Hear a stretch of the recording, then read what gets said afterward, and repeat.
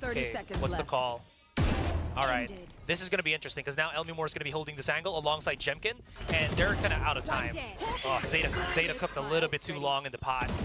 He might actually fall down into this. 15 seconds. Can they stop it? Are they going to go the other direction? I don't know. This is very confusing between two teams. Xfero spots it out. Now here's the well, plant on the spike, and Xtrea's the back of the site.